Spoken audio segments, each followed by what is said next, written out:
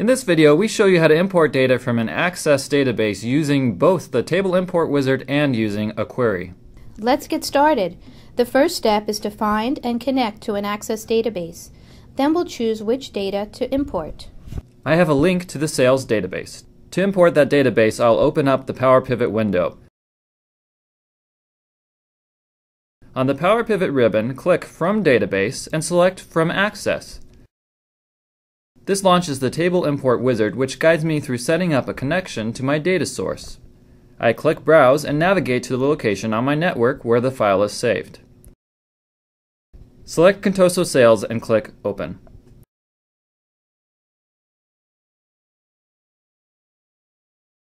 I want to select from a list of tables and views, and when I click Next, the wizard displays a list of all the source tables within my database.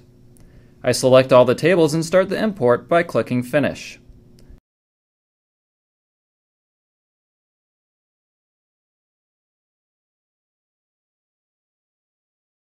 When I click Close, the data is displayed as 6 new tables in my PowerPivot workbook.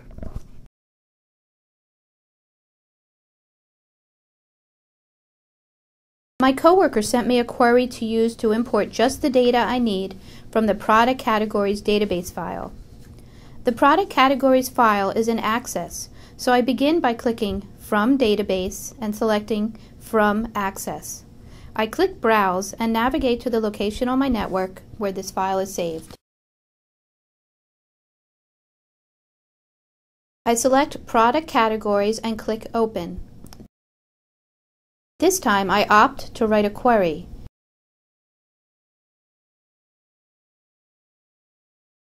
Click Design and then Import.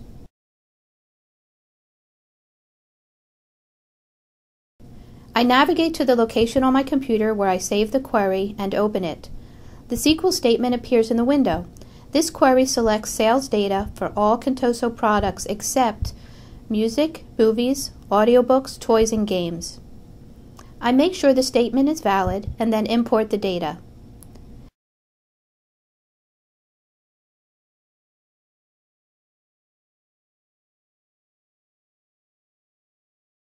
The data is displayed as a new table in my PowerPivot window.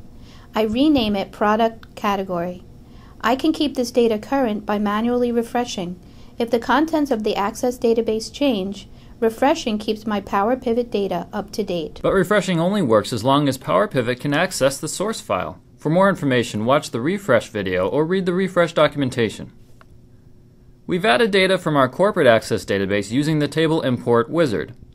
We then used a query to import external product category data. I recommend watching the videos in this series in order, especially if you're following along using your own installation of PowerPivot for Excel. Some of the steps in one video build upon steps taken in a previous video. Thank you for taking the time to view this video. I hope you found it helpful.